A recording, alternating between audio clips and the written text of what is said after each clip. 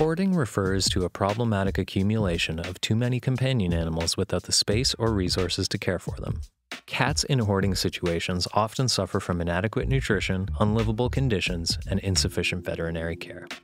Such chronic exposure to stressors has negative impacts on the animal's well-being. Cats are typically the most commonly hoarded companion animal, making up the majority of cases.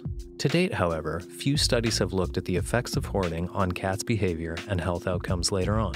In this study, a team of researchers tried to understand changes in hoarded cats' behavior before and after adoption from a shelter setting. They also measured adoption and return rates to see how hoarded cats compared to their non-hoarded counterparts, pulling data from 3 years' worth of case files of cats turned over to the Toronto Humane Society. The first part of the study involved documenting the cat's behavior at intake with a behavioral score, a subjective measurement of whether the cat was friendly, tense, hissing, growling, aggressive, required sedation, and so on. Post-adoption surveys were sent out a month after each cat was in a new home and asked questions about the cat's personality when they arrived, if and how that had changed, and how long this change took.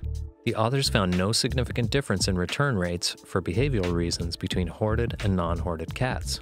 Likewise, the problematic behavior of defecating outside of a litter box, something the authors noted may be common with a hoarding environment, was rare among the hoarded cats who were adopted.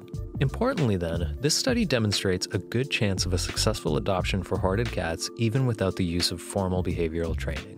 The people adopting hoarded individuals were nearly all happy with the decision and positive towards the respective cat, with returns being uncommon.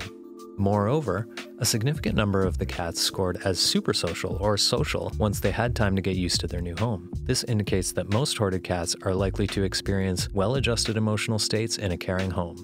Good homes can offer hoarded animals the chance to experience affection and improve their welfare, and lessen the burden on shelters.